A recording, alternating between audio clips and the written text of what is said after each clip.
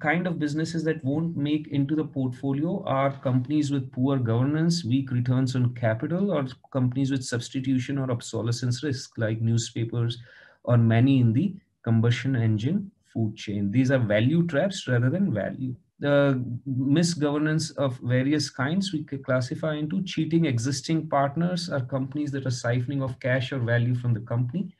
Cheating investors at large is where companies are involved in stock price manipulation. Companies conducting business in an unethical or illegal manner, or companies where there's no alignment of interest between management and minority shareholders, or companies that use very aggressive accounting approach to spruce up or smoothen their earnings profile. As Benjamin Franklin very famously said, "He that lie down with dogs shall rise up with fleas." That is the case with companies with poor governance, and hence best avoid them.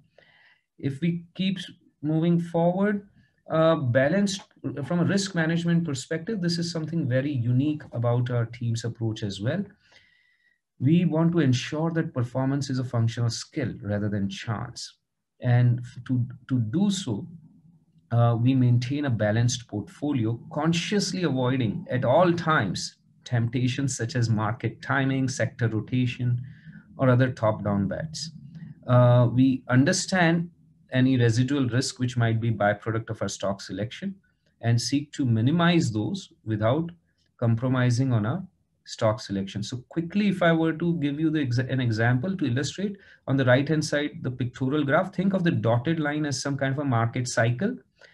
From a stock picking perspective, our aim is to only buy stocks that would fall substantially above the x-axis over a cycle. We make some mistakes as well, but net, let's say the team generates the double-edged arrow as the alpha or outperformance. Now, within the market and the portfolio, there are pro-cyclical companies like from financials, real estate, automobiles, industrials, and so on, and counter-cyclical companies like pharma, staples, IT, and so on.